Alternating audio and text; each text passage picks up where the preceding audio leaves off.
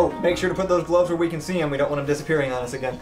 Hey, Spidget, welcome back to Magic Marty's Magic Mart. Come on in, feel free to browse, ask any questions.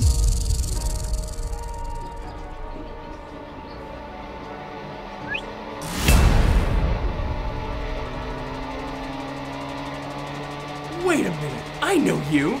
This man is a notorious thief. Hey, where'd Tom go? I'm still here, and so is Donny the Snake. Still where? Here, in the shop. We're the only two in here. That man is the sneakiest thief in the entire kingdom. He can hide anywhere. I'm pretty sure I've never seen him before. Really? Maybe. I suffer from face blindness, so I am entirely guessing. That seems like a risky way to live. It doesn't come up much. And anyway, it doesn't matter because there's no one else in the shop. This is what he does. He hides in plain sight and then steals everything right out from under your nose. He's that good. That is the most ridiculous thing I have ever heard. I heard from Born and Finner over at the Golden Copper that Donny the Snake stole their entire stock of ale in one night. He was so stealthy, they don't even remember him doing it.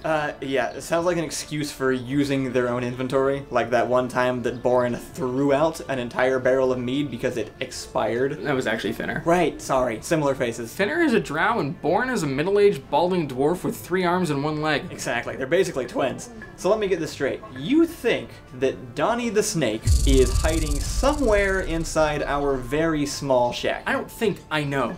That's my life philosophy. So you can see him.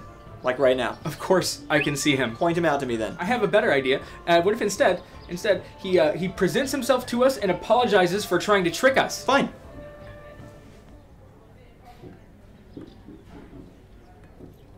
You can't actually see him, can you? I know he's in here. You're being paranoid. I am not. He could be anywhere in this 10 by 10 foot room, and now that he knows we can't see him, he can take anything he wants before we can catch him.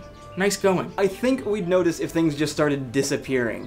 This is just like last week when you were convinced that that old woman was actually a drow warlock in disguise. There was no disguise. That was just Finner. No, I specifically remember having to say the sentence, Spidget, you stop harassing Tom's mother-in-law this instant. I'm Tom! Then who's Spidget? Finner's twin. Oh, of course. He looks like Boren. No one looks like Boren. Donny the Snake! And she's got the gloves of sneaking!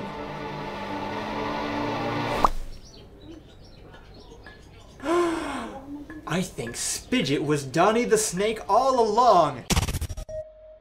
Ta-da!